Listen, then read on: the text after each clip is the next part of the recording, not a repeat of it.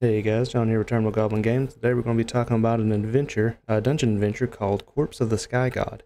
Now, you see all this blur, don't be concerned, this isn't a lewd dungeon or anything like that, just trying to keep players from spoiling themselves. If you're a player, then obviously please stop watching unless you want to be spoiled, and instead tell your DM to come and subscribe and download this adventure. So before we hop into the actual adventure, what we're going to do is, you're going to notice that my map looks a little bit different than usual.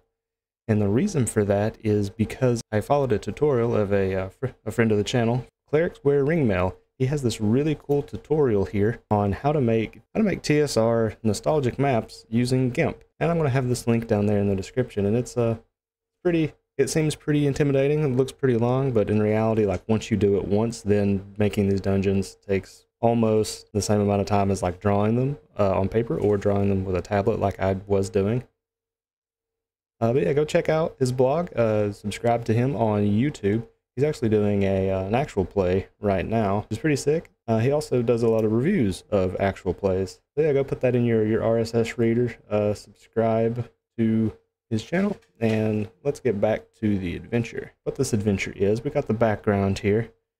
Deep under the mountains, years before recorded time, a colony of dwarves worship an unusual god of their kind, Akalum, the sky god. For generations, everything was fine. The dwarves lived as the rest of their kin. That is, until one day their priest began to give speeches about the Heaven's Gate and how they must be built in order to convene with their god.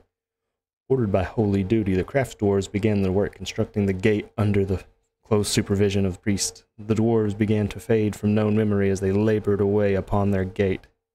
I'm going to take my my amazing voice actor hat off here and start talking to you like a normal person. So yeah, that is the background here. DM'd, you can see that this is suitable for levels 4 to 6. This is a pretty rough dungeon. This is going to be a free dungeon, free to download and use. Got information on the town of Shadowrock, which you will see. This was actually made using my OSR settlement generator. Link to that in the description. I'm chilling hardcore today, boys. We got a background here, which I just performed for you.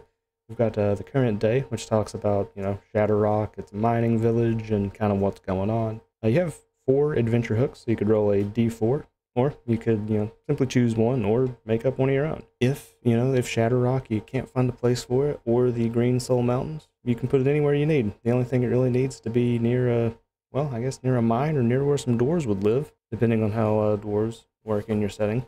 So you see, the inspiration for this, I always thought like those chalk outlines were cool. That makes me sound like a psychopath. But I wanted to make a dungeon using a chalk outline.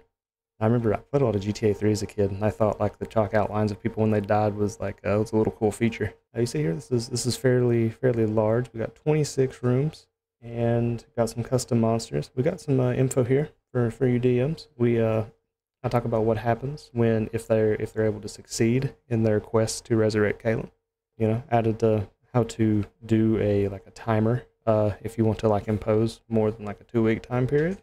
Got a fancy magic sensor of oily smoke, and we got a bestiary here. We got the mushroom men, which I've talked about in a Castle Black Falcon video, and we have some mushroom infected dwarves, including a shaman. This guy is pretty badass. He casts spells as a level 4 magic user.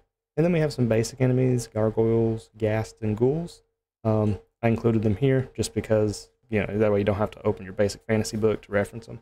And yeah, so this is going to come with a player's map, which is unlabeled, a DM's map, so you don't have to look at this because this is actually kind of hard to see. The doors, I get to zoom way in here to see doors. And you should be able to import this straight into to Owlbear.